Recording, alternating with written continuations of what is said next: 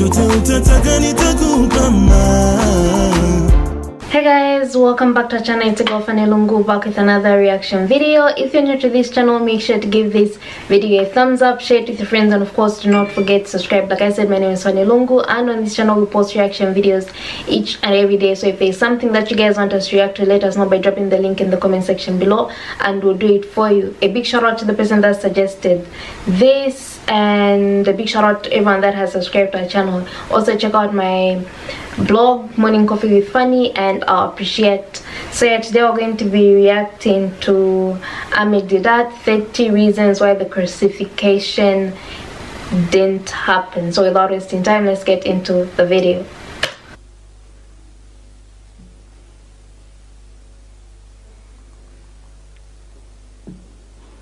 I give you a quick summary. Number one, that this crucifixion is a fiction, that it didn't happen. The way the Christians claim, those things didn't happen. Number one, he was reluctant to die. He didn't want to die. He didn't come prepared to come for any type of sacrifice. Luke chapter 22 verse 36, you'll find he's preparing for a fight.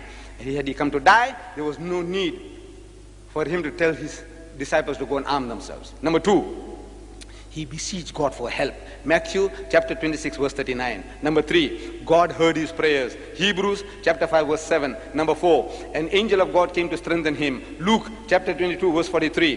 Pilate finds Jesus not guilty. It's good reason to keep Jesus alive. John chapter 18 verse 38. Number 6, Pilate's wife shown a dream in which she was told that no harm should come to this just man. In other words, that he should be saved alive. Matthew chapter 27 verse 19. Number 7, supposed to be on the cross for only 3 hours. According to the system in vogue, no man could die by crucifixion in so short a time, which means that even if he was fastened to the cross, he was alive. Number 8, the other two, his crossmates on the respective crosses, were alive. So Jesus too, for the same period of time, must be alive. John chapter 19 verse 32. But when they came to Jesus and saw that he was dead already, saw what? That he was dead already. I says, you know, on page 36 and 37 and 38, I give you a list of 11 different persons in the newspapers who were certified dead and they were not dead. By doctors with stethoscopes, they were pronounced dead and they were not dead, they came back to life. And there is a society in England, I have given you the picture of the society of people who have come back from the dead. Were they all resurrected? No. But they were certified dead.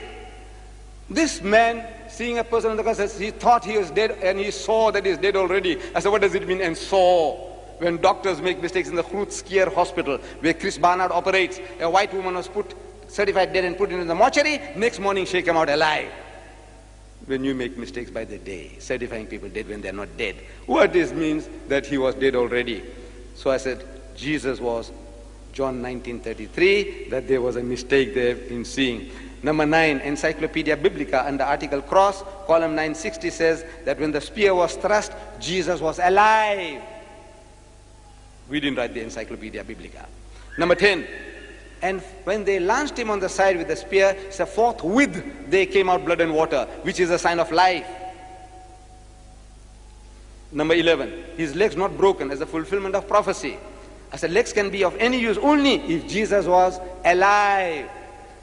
And this is the fulfillment of prophecy, says the Christian. He keepeth all his bones, not one of them is broken. Psalms chapter 24 verse 20.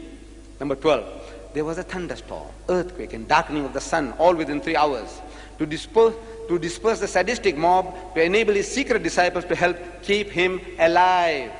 Number 13, the Jews doubted his death. They suspected that he had escaped death on the cross, that he was alive.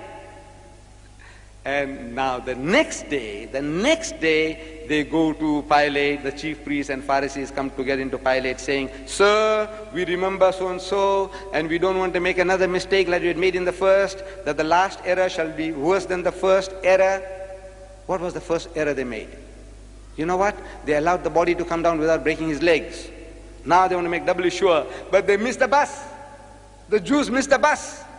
You know, last night, there was in the Argus that they didn't miss the bus. In Palestine, in 24 seconds, 25 seconds, they killed 3 Arabs, and who were out to do some terrorist business, they killed 3. They didn't miss the bus there. But here in the Bible, Matthew chapter 27, verses 62 to 64, they missed the bus, because the next day they go along to make the sepulchre secure. Next day, after the horse has bolted, you go and lock the gate. There's something wrong with you. The Bible says, next day. Pilate, number 14, Pilate marvels to hear that Jesus was dead. So Pilate marveled if he were already dead. And calling to him the centurion, he asked him whether he had been any while dead. Mark chapter 15, verse 44. You only marvel if you know the thing that they're talking didn't happen. If you take a man to a firing squad and you put 6 bullets through him, and if he dies, there's nothing to marvel. But if he didn't die, you marvel. Now Pilate marvels that, look, no man can die within 3 hours. In other words, according to his experience, the man is alive.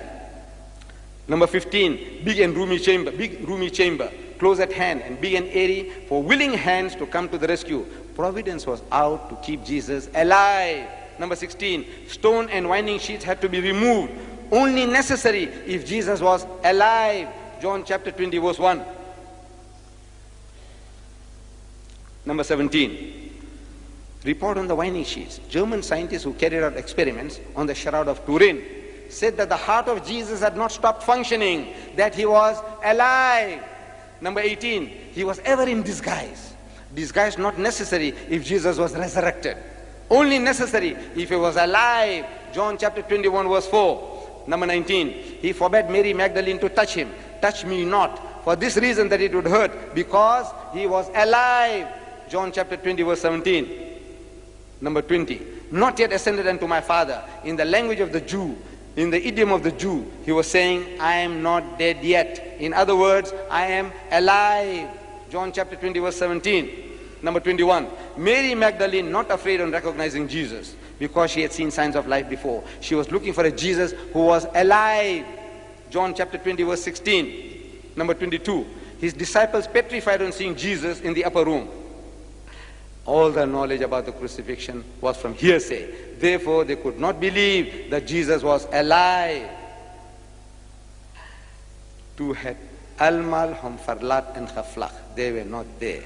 Number 23, ate food again and again in his post-crucifixion appearances. Food only necessary if he was alive. Luke chapter 24, verse 43. Number 24, never showed himself to his enemies because he had escaped death by the skin of his teeth. He was alive. Number 25, took only short trips because he was not resurrected, not spiritualized, but alive. He went to Emmaus.